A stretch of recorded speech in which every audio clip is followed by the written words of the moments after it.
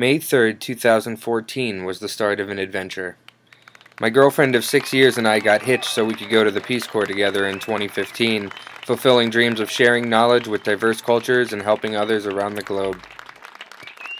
We started immediately, however, making our dreams come true. Now for our honeymoon, we slowly made our way by plane, then many hours by boat, to reach the Tambopata Research Center in the middle of the Peruvian Amazon, where we spent 2 months studying the not-so-elegant, yet captivating macaw species. During our research with the Macaw Project, we had the opportunity to see some amazing things: white caimans, jaguars, anacondas, a variety of monkeys ranging from the adorable squirrel monkey to the acrobatic spider monkey and to the lazy and intimidating howler monkey. In addition, we were able to observe hundreds of other very interesting and sometimes scary species we had never heard of before. Now this was amazing, but the most important thing we did was meet people from all over the world, hearing their concern and passion for the Amazon rainforest and the global environment which we all share. The Amazon rainforest is actually the lungs of the planet. Most of what's been happening in the Amazon rainforest in the last 20 years is a serious destruction and a long-term problem that the planet is facing. Mostly our economy rely on minerals. Our communities, we explore a lot of gold, copper, silver. Gold mining and timber, I would say, are the main things that are affecting the Amazon right now, right? The gold mining puts a lot of mercury into the water. The gold is not in big stone, it's in sand or powder. They must use mercury to collect all together and then burn. They pollute the sky and even the ground. Gold mining is affecting a lot the Amazon because it's involving a lot of destruction.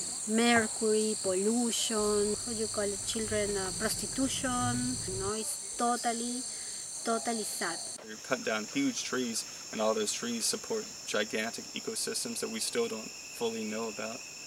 Peruvians need to get more angry about this issue. They need to be passionate for it. Nobody's doing that. The authorities don't exist here. And we're tired of that.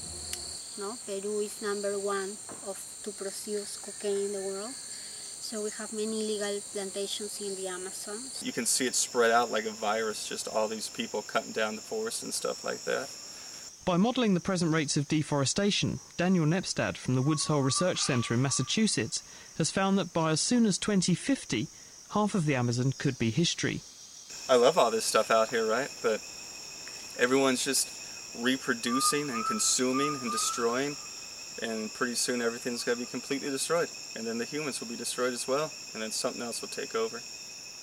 I think as a species we won't realize the damage we've done to the rainforest until it's much too late. It's a knowledge crisis, because people, they don't know exactly how the world works. This particular jungle is like no other, and I think we stand a lot to lose if it goes away. I feel like I have a big responsibility.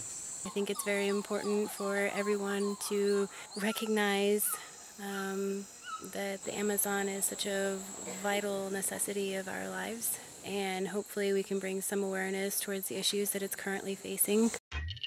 While wanting to bring awareness to these problems and others, such as the livestock, soy, and oil industry's large contribution to deforestation, we also wanted to know about potential solutions looking to preserve the Amazon.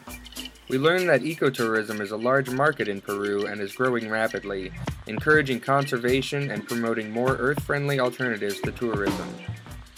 We obtained many points of view on its effectiveness as a tool towards a sustainable future, as well as the impact it might have on local and indigenous communities, their cultures, and their future. We cannot wait to share the rest of our journey with you. Let us pause for a moment to look around.